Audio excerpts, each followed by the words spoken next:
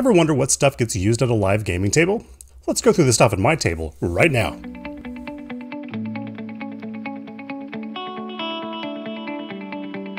Way back in the bad old days when I started playing role-playing games, back in the early 90s, we didn't have nice things. There were no nice things to be had. We had dice, and we had character sheets, and maybe we had a Mountain Dew if we were lucky, but that's about it. Today, we are spoiled for choice. The market is inundated with tools and gizmos and gadgets and things that are there supposedly to make your game better. Some good, some less than. Today, we're going to take a quick tour through all the gizmos and gadgets and stuff that we use at my table. Stuff that's all chosen for its usability and effectiveness, many of which I made. Here are some other details that are probably pertinent to this discussion. Details about my table that may not be the same at your table. I have a lot of players. We usually run 4 to 6. Sometimes we run a heck of a lot more than that. When you get 6 players together, all at the table, with all their stuff, it gets messy. So things that we don't use get pushed out.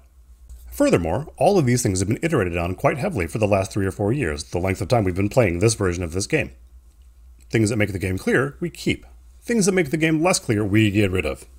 Many of these things aren't things that I made up. They're things that I picked up from other GMs, other tables, some blog posts, streams, wherever I could find it really. And things that help my game be better. The hope is that something in here will help your game be better too. So let's begin. First up is the table. And yeah, that's a tool too. I bought it for this purpose. We play there. This is a 4 foot by 6 foot table of Ultimate Gaming from the Kickstarter several years ago. Plainer and fancier ones are available today. The tops come off to reveal a recessed gaming surface, which we don't actually use anymore. We found it to be too low and too cramped, and too hard to reach miniatures in the middle. In my particular case, it was really hard to reach over my GM screen to move things around. We also found it really hard to write on the remaining 6-inch armrest, the rim that's left over when the leaves are taken out. Many character sheets were bent and terribly mangled. I do really miss rolling on the neoprene though. I'm fairly sure that some of you have already noticed that the lighting in there is really crap. It's terrible. There are no lights in the ceiling, at least no usable lights. Since a really big part of playing tabletop role-playing games is reading and writing very, very small text, I bought a bunch of lights. These are basically the cheapest torch lights I could find. I also exclusively use daylight LED bulbs. They're way less expensive than they used to be, and you can buy them in bulk at the hardware store. These are especially good if you have really bad eyes like I do. If you want to buy some of these, I'll stick a link in the doobly-doo. Next up is my GM screen. Since I designed my own game, there wasn't an off-the-shelf version I could use. There's been some controversy over using GM screens, mostly around fudging die rolls. I almost never do this.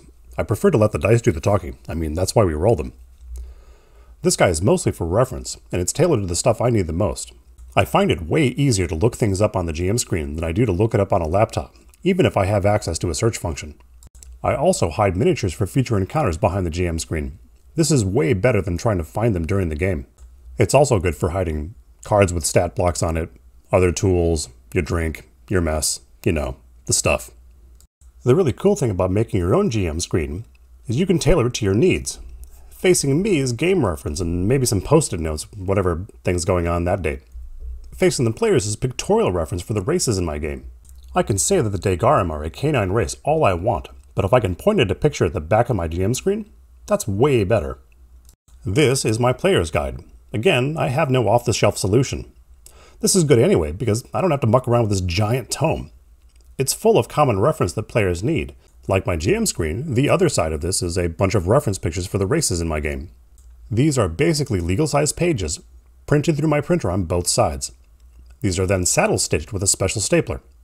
If you want to make one of these at home, do yourself a favor and make a collation reference with the number of pages you want to include. Every character has a character sheet. Most of these I fill out the first time anyway. Every character also has a moves list. My game's a little bit complicated, so having this stuff all printed out with all the associated math is really helpful. Next up is everybody's favorite rolling devices. I have lots of dice. You probably do too. This is a really good idea. A lot of times players will come to the table without dice. It's good to have backups. My game doesn't require a ton of dice. Other games do. It's even better to have more dice then. Besides, then you get to buy more dice. We all like buying dice. If your players are like mine, they have a really hard time keeping the dice on the table. This is a rolling box. I have a lot of these. This one's mostly made out of foam. Textured too. This is a dice tower. This one's made out of Lego. Supposedly, if you have really badly weighted dice and you put them through a dice tower, it will even out their bad rolls. I don't know if this is true, but I like to believe it is. Want to crank up the awesome one more notch? You can build dice towers that are themed to your characters. I built a bunch of these last campaign. They were a really big hit. Oh, and pro tip, these have no bottoms. You roll the dice in them, pick it up, and they're easier to deal with. One really bad thing about my game is we have to keep track of a lot of stuff. To make this easier, we use poker chips. That's good hands. The trays mean they don't get spread all over the freaking table. And from where I sit as a GM, I can easily tell how beat up the player characters are, which is really nice. It's less mental math for me. Another really nice thing is I can tell when the players aren't paying for their abilities.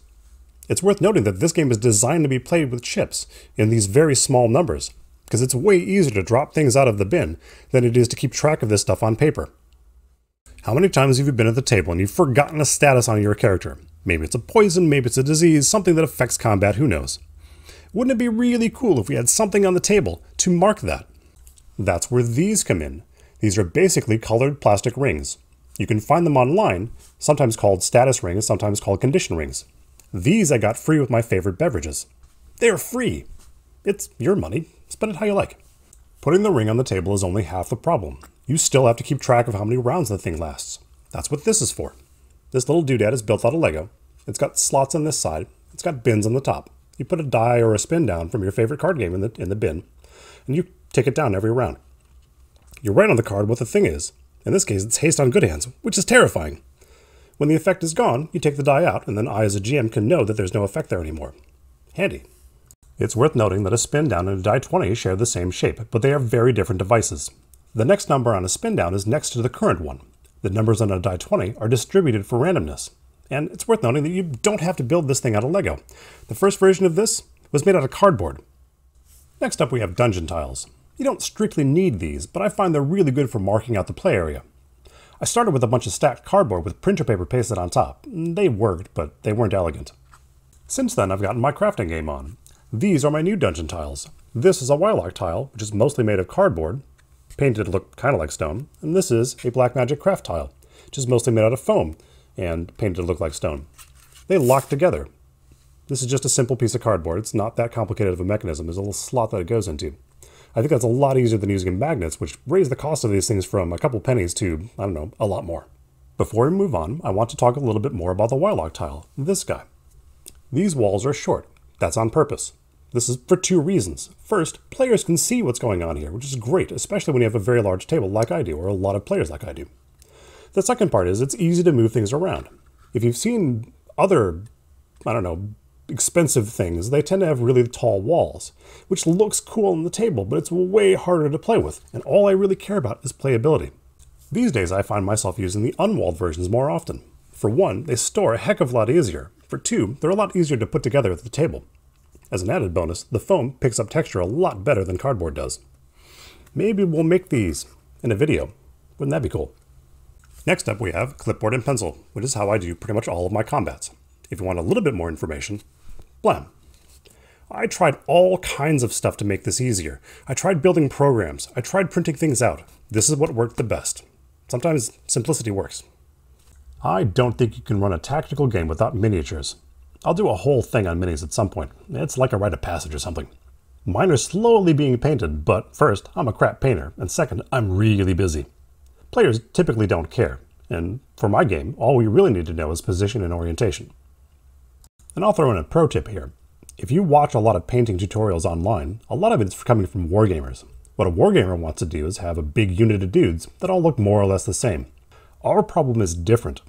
While I like it when my miniatures look cool on the table, what I really want to be able to do is tell them apart. If I can't tell them apart, I don't know which damage is going to which guy. That's a problem. That means your combat's messed up. How many times have you watched a stream where they couldn't tell the monsters apart? I hereby give you permission to paint your minis different colors. We don't have to paint like wargamers. If you don't want to lose the cool points and you don't want to paint your minis different colors, that's okay too. Paint the bases different colors or wrap colored tape around them. In my opinion, function is way more important than form. Next up we have vinyl maps. These are easily obtainable at your favorite online gaming store, your favorite brick and mortar gaming store. Mine are wet erase. I've been collecting them over the years. You don't need any real artistic ability to use these. All you really need is a bunch of chisel tip markers to mark things unambiguously. It's okay to put tokens down on a map with drawn features. Imagination will always carry you home. This is one of my laptops. It carries a bunch of adventure notes. It also has a bunch of world and other background info, a bunch of maps and places and legends and whatnot. Basically all the reference that doesn't fit on the GM screen that I don't use all that often. It does have two really important things on it though. The first is a clock, so I know when to let my players go home. It's also really good for pacing. The second really important thing is a list of random names. Mine is organized by culture. I generally don't like to over-prepare stuff, and those pesky players like to talk to random folks in town anyway. With this table, I'm never far from a reasonable sounding name. Every character that gets to make a die roll gets one of these. This is how I do my stat blocks, and I sure hope that's in some kind of focus. Anyway, that's Reef. She's really cool. These probably look more complicated than they actually are, but take it for granted that I've iterated over this for many years, and it's gotten pretty much where I want it. Also note, my stats are in different colors. This makes it way easier to read. You can do this for other games too. Alright, we are on the home stretch. I always have one of these at my table. Some kind of notebook and some kind of writing utensil. I especially need to write down stuff that I've improvised at the table because I will super forget. As an added bonus, if I have inspiration at the end of the session, I want to write it down while it's still fresh in my mind. Because chances are good we're not playing next week. My live game plays every couple weeks. I especially like this form factor because it will fit in a pocket and I don't have to lug around a laptop or something if I want to take it with me. Two more things about this dude before we go. First, I find it way easier to draw in here, even though I have a fancy pen laptop. Most of my maps end up in something like this. The second thing is, this form factor is a little bit hard to work with if you're a lefty like I am, but you don't have to go front to back. You can go back to front. It's okay. I give you permission. Alright, now we're on to the miscellaneous stuff. I pretty much always have a calculator at my desk because my game is really math heavy, and at the end of the day, after a few drinks, it's hard to do math. I also usually have a bunch of these at my table. This is a sand timer. This one's 30 seconds. These are easily available at your favorite online store, and they come in all kinds of different denominations. Every once in a while, I'll use these for a puzzle that needs some kind of timing, some kind of real-world timing. But most of the time I use this to get my players to go faster. Want your player to go faster in combat? Drop one of these down in the middle of their combat round. They'll get the hint. Last up I have my comically oversized die 6. This one's made of wood, and it's really freaking heavy. I use this for threat timers a la Runehammer Games. I hope you found something useful in there that'll help your game be a little bit more awesome. Got any tips and tricks? Drop them in the comments below. Thanks for letting me show off my toys, and shoo, I'll see you on Sunday.